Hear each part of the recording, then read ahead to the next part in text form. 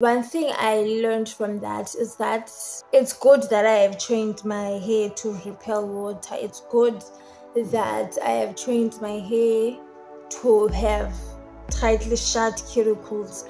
It's good that I trained my hair to basically be water resistant, because even and that is the beauty of the mini braids chain. Like, nothing is set in stone.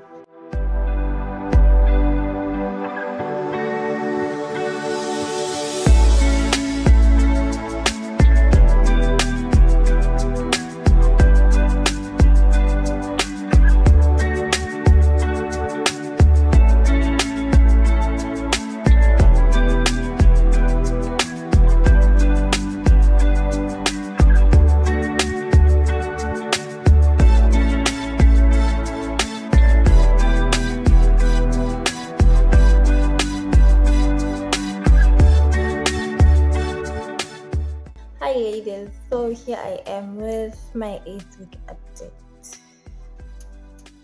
These are my mini braids at 8 weeks old.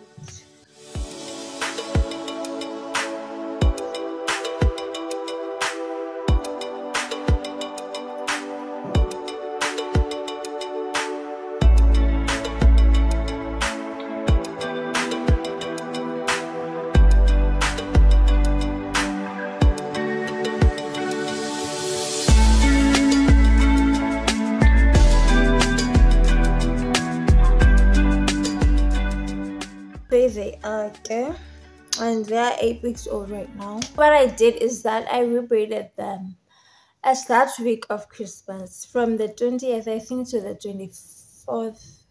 Yes, what I decided to do was I rebraided the sides and the very front of my hair, like maybe up to here. The day today is Friday the 19th of January. So, and this one right here is 8 weeks old. Remember, those ones are 8 weeks old. And then these ones are the ones that have been rebraided. And I also rebraided the sides right here. And I didn't even touch the back.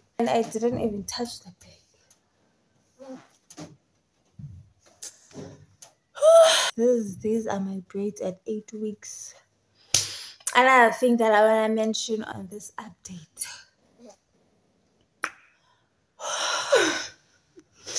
is that I washed my hair in braids. Yep, I did wash my hair in braids. What happened is that and so Christmas happened, I rebraided whatever, and then Christmas happened, and then about that last week of 2023, we went to the beach. And so I was like, okay, I'm not going to, like, I don't have to bring a swim cap because I am not going to swim. I am just there with family, whatever. I thought, I don't know, that I was gonna sit in the sand, maybe put my feet in, some type of wading situation. And then one thing led to another.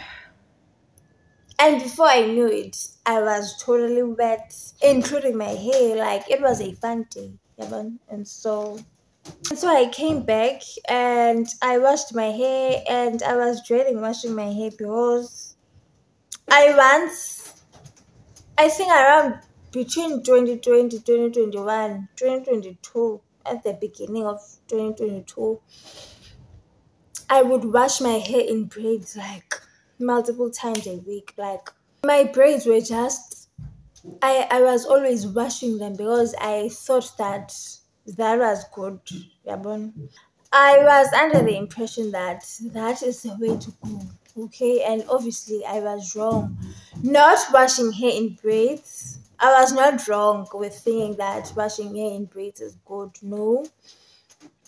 I was just wrong to think that for hair to grow, for hair to whatever, you have to constantly wash it. And so on the way from the beach, I was like, now I'm going to have to wash my hair in braids. Do you remember how frizzy your braids were? when you were washing them in braids. Now you are going back to the frizz. Ha ha ha. And so I came back, I washed my hair. As you guys can see, my hair still has minimal frizz, okay? Because I only washed my hair that one time. I didn't overdo it. I only washed my hair that one time in the braids. Maybe even now, if I overdo it, then my hair is going to frizz up, whatever. One thing I learned from that is that it's good that I have trained my hair to repel water. It's good that I have trained my hair to have tightly shut cuticles. It's good that I trained my hair to basically be water resistant, because even before I went to the beach, what I did was I put my hair bath. I just put my hair butter, and then I went to the beach and my hair got wet, and so I washed it. And when it was dry, I was like, the frizz is not that much, okay? But there is a bit of frizz, okay? It still has the metallic look that I like about it. You know, the sheen, the radiance, the glow, whatever. It's still there. I was worried that that was going to go away because water does remove that. Water and creams, okay?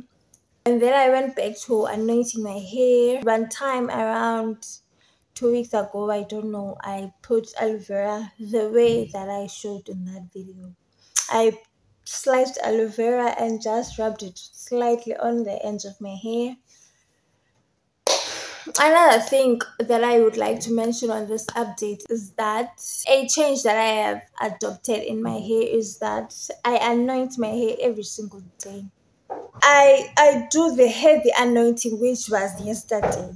This is why it's so shiny and whatever. Whereby I take one by one and take hair butter and just like the way I showed you guys in that clip. Okay, I will link the video down below for anyone who hasn't seen it. Yeah, but I do that heavy anointing twice a week, and what I do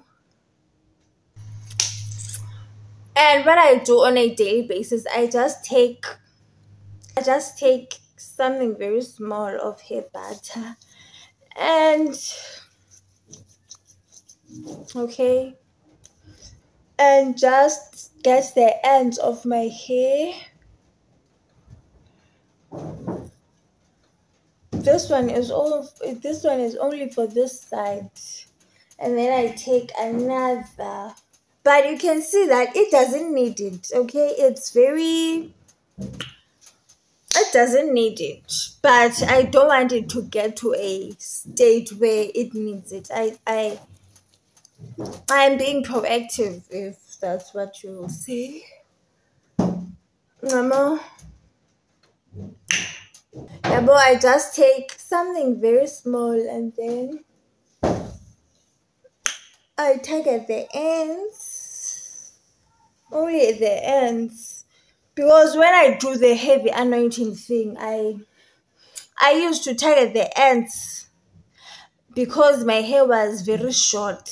Yeah, but and so I noticed that my hair is growing. So now I get the length of my hair together with the ends when I do the whole one by one thing. Okay, like maybe I get a section this, or maybe and if my braids were bigger than they are, right, I would make sure that I go braid by braid, because I don't want the inside of the braids to not catch the hair bud.